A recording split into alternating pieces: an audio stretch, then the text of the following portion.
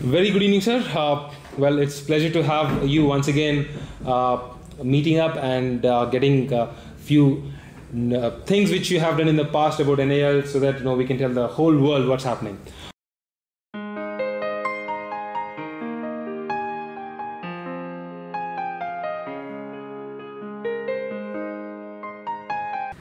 Okay, NAL is a research and technology development lab and normally addresses technologies with a high science content. And over the years, NAL has also had the opportunity to set up a lot of facilities at the national level. So this combination of unique skill sets and facilities at the national level has enabled it to deliver products and technologies for almost all the Indian national aerospace programs, be it missiles, launch vehicles, aircraft, etc. Right, sir. So that's in general about NAL and how you have evolved in the last, say, probably 50 years.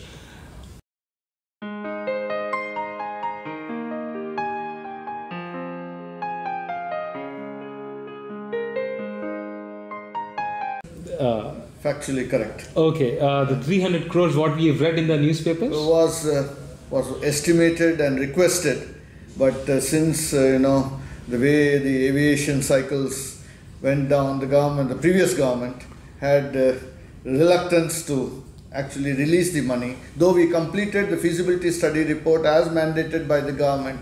Okay. And suggested that an aircraft for regional transportation in the 70 to 100 seater category should be built for the country. Okay. But the actual sanction of funds have yet to happen. Okay. So it is not what we read in the newspapers. You say was not. That was the recommendation made by the. Okay, it was not an approval. It was a recommendation. It was not approved by the government or the money sanctioned. Okay. Now I get it.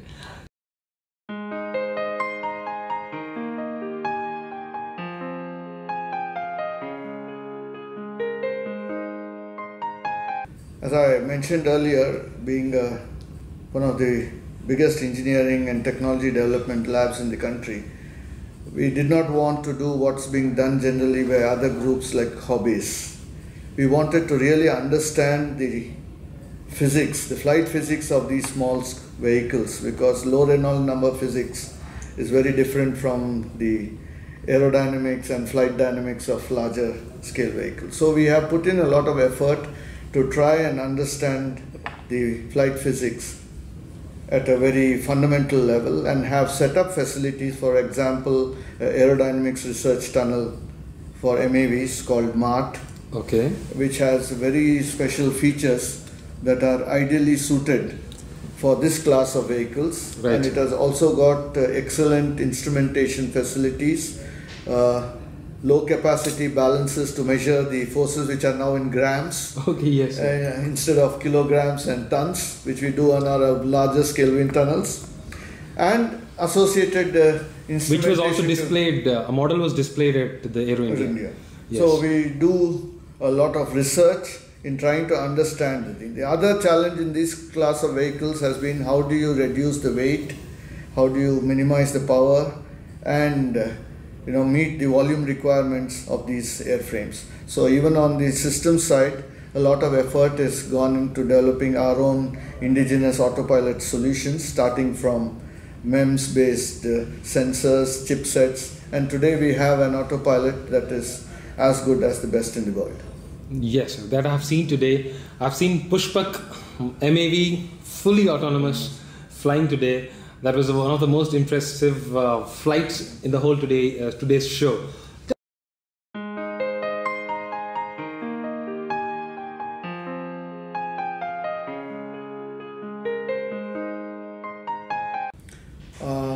As you have noticed, that this class of vehicles seem to have a large range of applications both in the civilian and strategic sectors.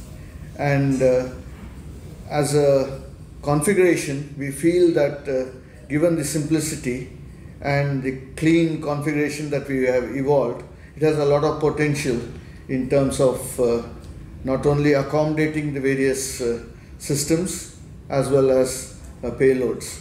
So I feel that this is a configuration that has a lot of promise and can be scaled up from anything from about 200 millimeters to 450 millimeters, depending on the sort of range and the type of payloads that we want to mount, keeping the basic configuration the same. Right, sir.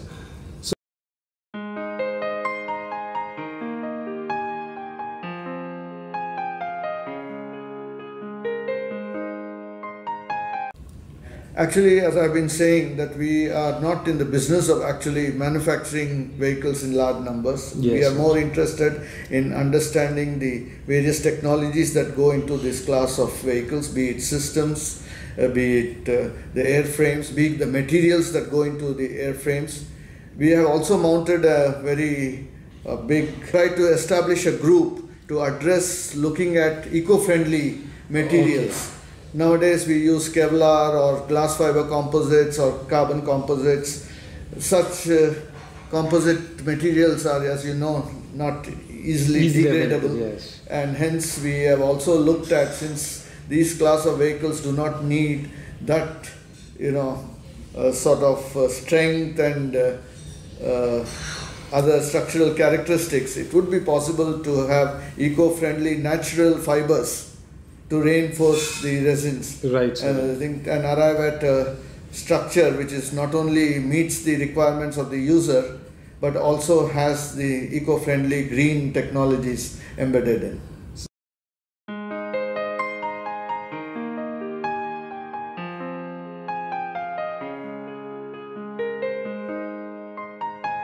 Not the main thing, but today we are expected to earn a percentage of our salaries, and in that connection we are interested in making products that are marketable, but we are not in the game of producing them in large numbers. So if you have an opportunity to at least do the demonstration, do penetration into the market, at least for the basic models what you have created in terms of prototypes, so you have that ability and opportunity within your NAL and MAV team to penetrate. Yeah, we don't want to stop just at the prototype level. We would also like to handhold with whomever we are going to work with for a limited series production. We have done that effectively even on the LCA program. The 13 major components for even the series production of the light combat aircraft is still being produced by NAL. Of course, now we have slowly transferring the expertise and technology to the Tata Advanced Materials. Okay. But we would not shy away from hand-holding the partner even for a limited series production, but not for large number production.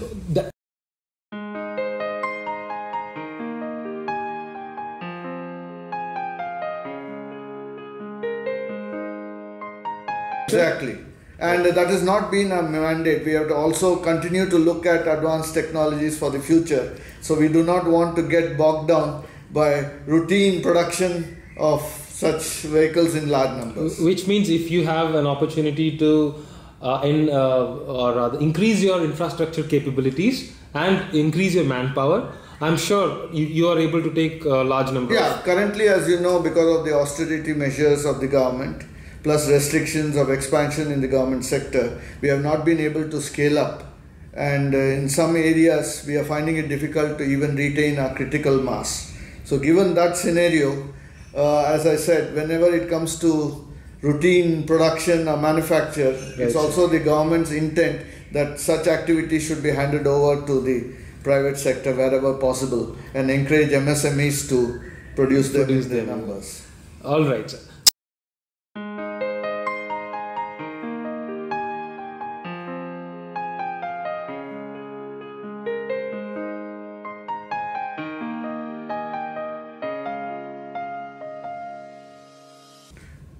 I think you have raised a very important point, because it's not going to be easy to integrate unmanned air vehicles into a manned airspace, and with it all its attendant safety and collateral damage issues. So I think it's a very important point, and I think even across the world, if you see, there are hardly 4 or 5 countries that have evolved with regulations. With regulations that can allow integration of at least smaller scale unmanned air vehicles with the civilian airspace. Right, sir. And I'm sure that if we really critically look at what has been evolved across the globe in this area and then judiciously adopt some of these regulations to suit our own, India has certain unique ways of characteristics, adaptability. Yes. But I think rather than reinventing the wheel, since a lot of countries have looked at this problem over the years, I think a good starting point would be to do a critical gap analysis of the various solutions that have been provided by the other countries. I think it's Australia, New Zealand, Canada, and Britain, US more now just recently, 15th February, they have so come. I think this would be one way to start up with. Right.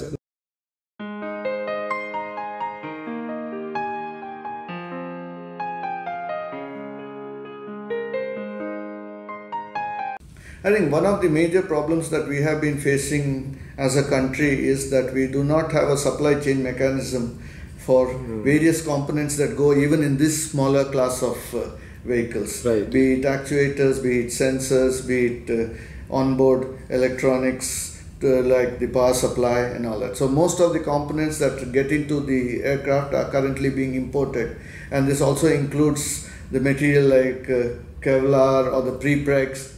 So there is a large import content that is utilized in making these vehicles, and because of various strategic reasons, the class of materials that are easily available to most of the design houses in the country are of the hobby class. Very true. Whereas if you look at many of the strategic applications and also taking the collateral damage of even a small vehicle coming and suddenly striking someone on ground, it becomes important that we ensure a minimum level of safety, flight safety, right? Flight safety and reliability in the system. And since the power budgets, the volume and weight are so small, redundancy is not a solution like in bigger vehicles, wherein we make it multi-redundant and in such a way handle failures. So the basic component that you mount should have a minimum time between failures, what we call the MTBFs. Yes, right. And that class of components for this class of vehicles is still not easily available, and therefore when we produce vehicles in numbers, we find that we are not able to give the users a uniform quality across the numbers. Right. I think that has been one of the biggest challenges. But I am very, candid, sure. I think things are changing, especially with mobile phone technology, wearable devices. That so it's very much easy these days to innovate and reuse some of the sensors, even including payloads, the cameras that are coming up on these devices. The models that are made are detachable models. If there's a crash, whatever it is, you pick up the best ones, you can reuse them. That's pretty much well, that was about the technical aspects and all those things, sir.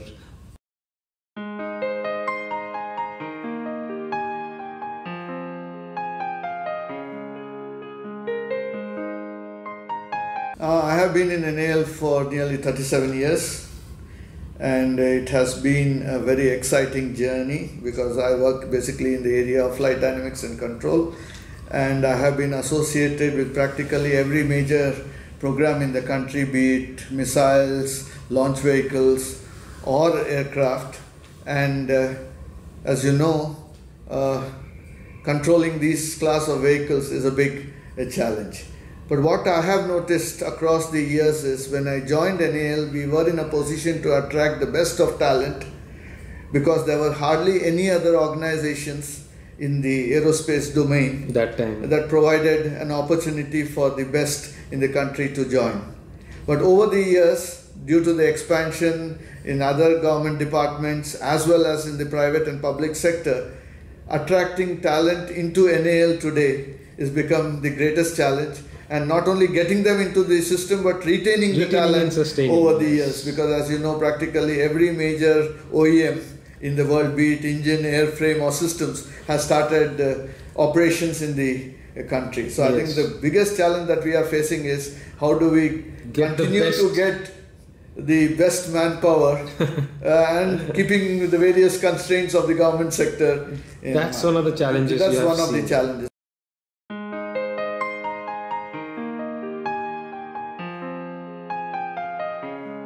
We have to look for innovative mix of working with other organizations, and there is a group of youngsters who do not look at pay scales and promotions as the main thing. If you are able to attract them by giving them very innovative and challenging projects, yes, and that will not only help Retain us them. attract, and I think Department of Space has clearly shown that. we'll focus on that. Yeah. So similarly, I feel even in aeronautics, if we have a good range of projects, which we have today, we will be in a position to attract enough number of youngsters to contribute to this national That's effort. amazing, sir.